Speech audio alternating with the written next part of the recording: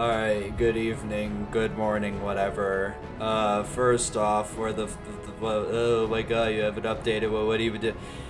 I haven't made a mission for the last 10 months, and then like 9 months before that last one. It's because there's a thing called real life, and also like just remember, I think somebody said this in the community server, but the game modding is not game dev. Like, we don't have any obligation to do or anything or whatever.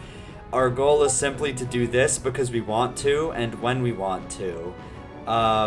And like that, release isn't even supposed to be a concern here because we want to make a finished project. Because again, the original purpose of this 2.0 mod was not even to have something released. It was an agreement to basically fix up a lot of the other stuff from the other mod.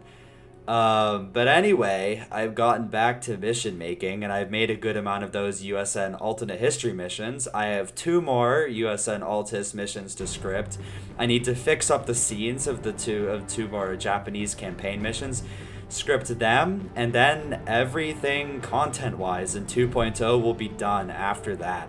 I just need to figure out with HRV what to do for a finale, and once we have that, I'll make the finale, and then I'll have bug testing and stuff like that.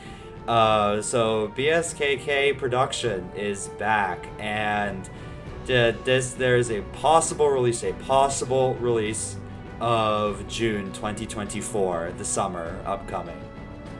Right, guess that's it.